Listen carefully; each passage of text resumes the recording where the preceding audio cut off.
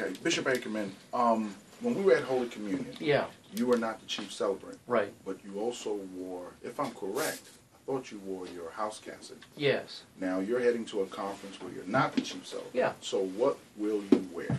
What That's a are the good options? question. To go back to the earlier one, the house cassock, which is the black with the purple piping, is called that because that's what the bishop wears in his office when he is greeting people at his house, thus the house, or when he's teaching.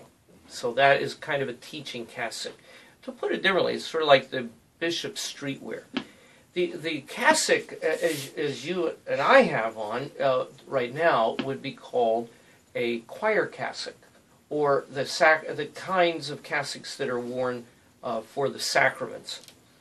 The different types of vesture the bishop would wear if he's invited to do something, for example, what I'll be doing in South Carolina, gives me the possibility of three choices.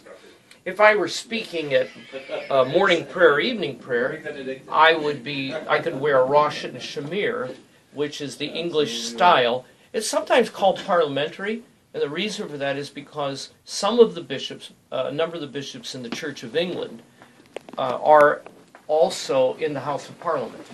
And so when they go to the House of Parliament, they wear that as their streetwear, and then what they wear at Parliament. So that means that the English rosh and shamir is not really a sacramental vestment. In fact, it's not even a vestment. It's bishop streetwear. But it's not improper to wear it for an office, that is a non-sacramental event. The black scarf, it was something called a tippet, was really worn by all clerics, not just bishops. So deacons, priests, and bishops would typically wear it, and it was a scarf. It kept everybody warm. In fact, most of them in England have pockets in them so that you can put some things in them. Now, the second possibility for me would be that I could say, okay, I'm going to be preaching at this event, so I wouldn't wear a cope and a mitre because that's what the celebrant is going to be wearing.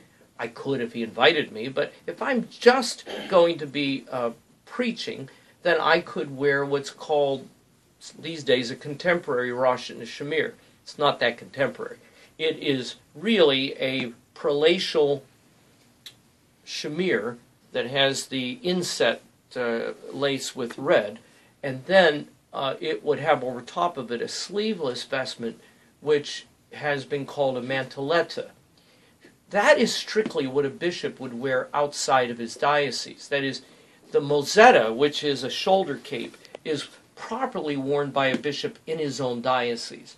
That's not so much the custom any longer. It can be worn outside the diocese, but in origin, that carries with it a sense of having office in a particular diocese.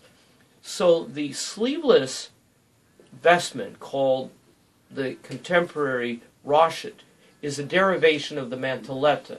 The mantelletta being what a bishop wore when he was doing something in a church other than his own home diocese. The third choice would be to wear a cassock, the choir cassock, over top of it a short roshet, which sometimes can be called a cotta, and then over top of the short roshet would be a shoulder cape, which comes down to here, that is called a mozzetta. And that would be appropriate, because that would indicate the following. The first would indicate, oh, hello, Bishop, you're here for morning or evening prayer. That's what the English rosh and shamir would say. The second one would be, oh, hello, Bishop, you're here for the Eucharist, but you're obviously not the celebrant, probably the preacher. Or it could be asked by putting a stole around one's neck to help distribute communion to the people. The third one says, oh, hello, Bishop, you're here to walk in procession and to be a part of our event, but it wouldn't necessarily indicate what my function was. Where I stand in line would make it clear to absolutely everybody. That is, where a bishop stands in line indicates what his function is at the liturgy. If he's the last in line, it means he's the celebrant. The bishop standing right in front of him would automatically be seen as the preacher. Now, one last question. Sure. I've seen the Archbishop of York at Parliament Yeah. wear the black shamir. Yes. with the black tippet. Yeah. Now, in liturgical services, Mm-hmm. evening services, or some day Mm-hmm. services, I see them wear the red. Yes. So why wear the black? Okay. The black is the And the oldest. matching That's black right, bands. the black bands. Only those with an earned doctorate formerly were allowed to wear the red shamir. And so the black was just indicative of the fact that this was a cleric without an earned doctorate. And then with an earned doctorate, the red would be worn. Well, honestly, while that's the origin, that's no longer the case. It's now just a matter of taste, to be really honest. And there are some who think that the black shows the more penitential nature, and therefore they wear it during Lent. Nice idea, but no cigar. Okay. So I've seen some Pentecostal settings that we come from, Bishop Ordinaries Yes. will generally wear the black shamir, Yeah. black bands, and then those who are diocesan bishops or bishops on executive council. Well, Yeah. bishops on executive council, they're generally wearing red, Yeah.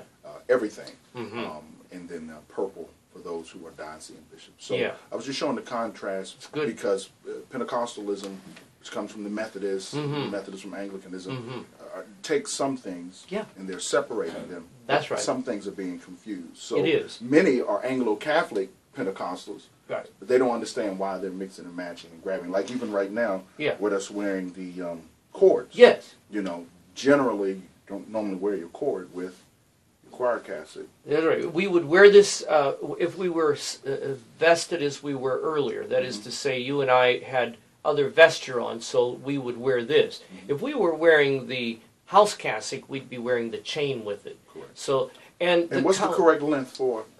It actually is supposed to come down to here so that it can be tucked into in. the pocket. The only reason for tucking it into the pocket is because of the fact that it is I'm looking for my chain. It's behind you. Okay, thank you.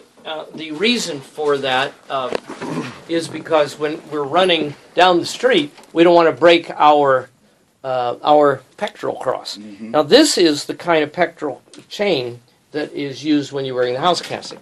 By being able to shorten it, I can shorten it for when I'm wearing it around a shirt and a jacket. It gets lengthened when I'm going to be using it with my house cassock. Because this particular, right here, you see the miter is on the back of hook. And that gets hooked into this part of the house cassock so that when he's working in the office or teaching, when he turns around, it doesn't spin around and break, because many of our pectoral crosses are soft metals like gold. And the other thing is that somebody once asked me about the difference between silver and gold. It's a matter of taste. There's no such thing as I wear gold when I'm here, I will wear silver when I'm there. That's not even a connected issue. Now, it's a matter of taste. But now, when I was in Rome, Yeah.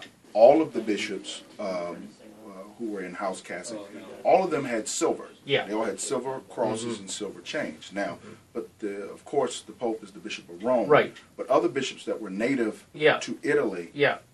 maybe I'm thinking maybe it was the Cardinals. The Cardinals had gold, but all the visiting bishops had silver. So was that a out of diocese thing, or it's deferential, and the Okay. reason for that, when you have bishops coming from countries where there's no money, that's right? to say gold would be a moment for them to go through an embarrassment, and this Right. is a way of being able to include. Well, you really see that in the Anglican Church, particularly in Africa. Right. You will see them maybe wearing a rope. I will see them wearing a rope. I had a bishop come to me one day who was wearing a sun catcher, and it made me cry. It was a plastic sun catcher because he came from the poorest of the poor. Mm-hmm. So I took my pectoral cross off and I handed it to him. Wow. Well, this is Bishop David Chaney. I'm here with Bishop Keith Ackerman, former 8th Bishop of Quincy, Illinois, and now Bishop Vicar of Quincy, and he's also our Bishop Protector. We're here at St. Timothy, and this is another informative video on the episcopacy.